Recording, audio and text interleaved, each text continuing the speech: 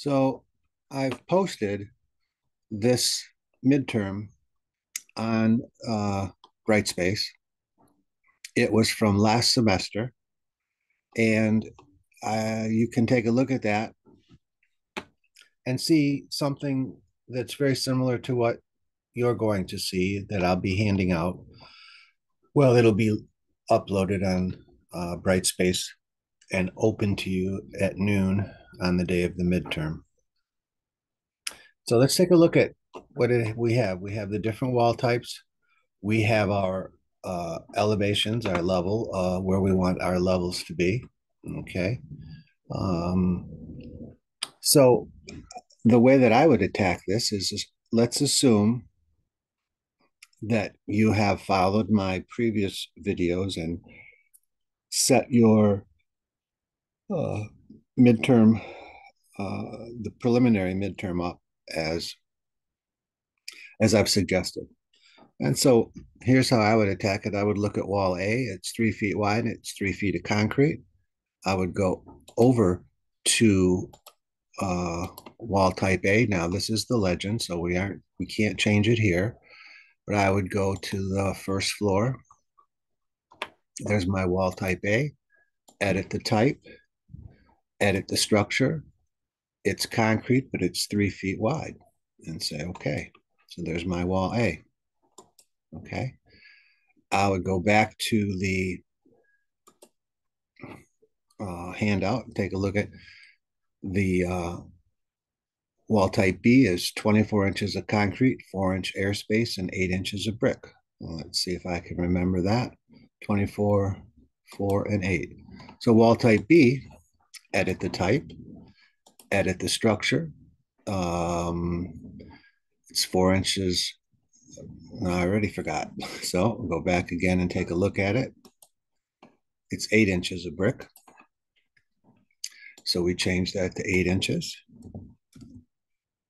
Then it is 4-inch airspace.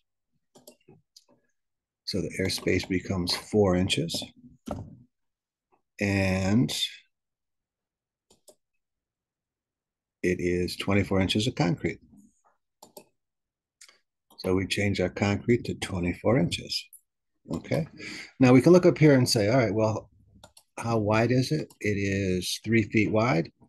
Let's double check here. It's 3 feet wide. So we're good there. Now we'll take a look at C. It's starting to get a little more complicated. Maybe this might be a good solution. Let's do that and then drag it over. So I can see both. I've just minimized one. So this one's okay. We'll say okay to that. What is C? And so we'll make this a little bit smaller. So we have them both open at the same time. And we want to do wall type C. Okay. Edit the type. Edit the structure. The brick is on the outside and it's 8 inches. So we change that to 8 inches. Then we have a 4-inch airspace. We'll change that to 4 inches. Then we have 2 inches of rigid insulation. So we change that to 2. And what else do we have? 3/4 inch plywood sheathing. Okay, well, looks like the arrows don't go where they're supposed to, but the materials are right. So let's put that 3/4 inch of plywood sheathing. It's already there. How thick is it? 1 foot 2 3/4. The width is correct. We'll say okay. And we'll say okay. And it's pretty simple to do that through the rest, but let's go look at the legend now. Look at that. Wall type A is changed to the material that we want it to be in the legend, B and C. Okay, so let's annotate and I don't know if this is what we want. No, we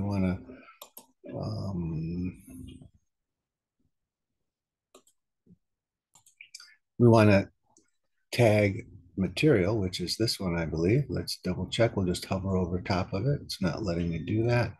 I'll click here and then come back up. Tag material. Boom. And we'll just put that right there. Now the next one, we want to tag the material, tag the material, and tag the material. Let's get it down a little bit lower here. Try to line it up. We're still doing it. Let's tag the material, tag the material.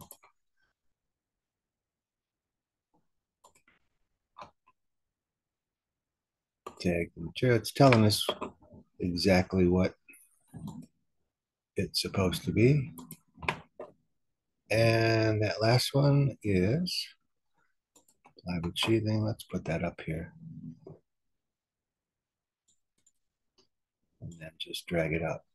All right, so we can continue through that, but let's not. So let's go to our section now.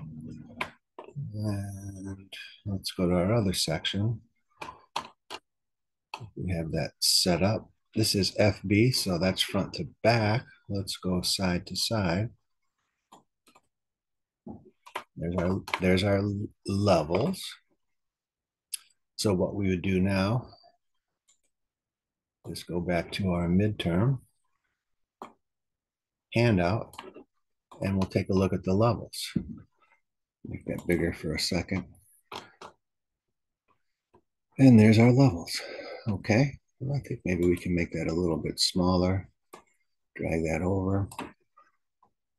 And we'll just change it to what it should be. 8 foot 11 and a half is the basement wall. Top of basement wall. First floor is 5 foot 6. Let's do that one first. 5 foot 6. Okay.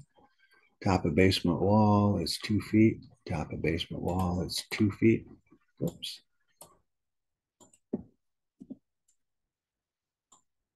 Drag it down a little bit. Grade 0. Bottom of garage footing. Bottom of basement wall. 8 feet 11.5 inches. Now, we're getting an error message. What's it saying? The wall is shorter than the minimum height allowed. So that's talking about a stacked wall. So we're going to just delete that stacked wall for now because it's larger than the distance from the top of the wall down. Okay, so let's go up another one here. Top of first floor wall, 15 foot 6 and 5/8.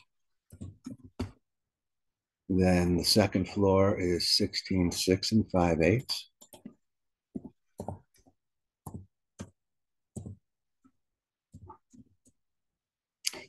And then 24 7 and a quarter for the very top here. Second floor is good. The top of the second floor wall is 24 7 and a quarter.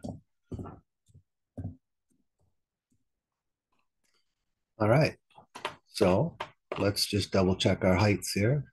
8 foot 0 and 5/8, 1 foot, 10 foot 0 and 5/8.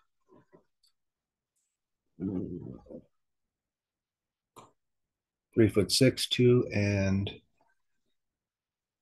3 foot 6. What are we measuring to? 3 foot 6 from the first floor to the bottom of the basement wall. Let's double check that. Okay, we're good. 3 foot 6. Yep.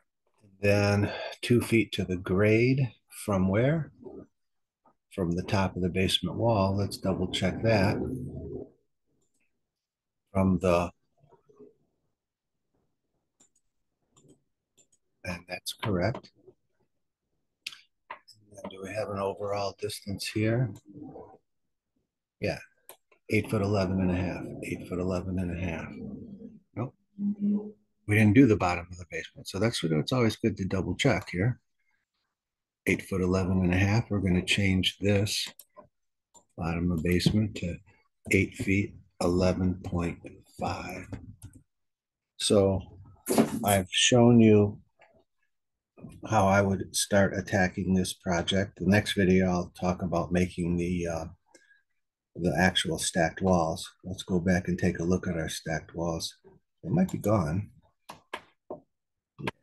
We'll have to make a new stacked wall, because remember, the stacked walls that I had for my example were much taller than these stacked walls. So Revit said, hey, I can't make your wall go to the top of the second floor wall all the way down to the bottom of the basement. So we simply deleted it. But that's not a big deal. In the next video, we'll actually make the stacked wall and then give it the heights that we have right here. So you can see that if you take a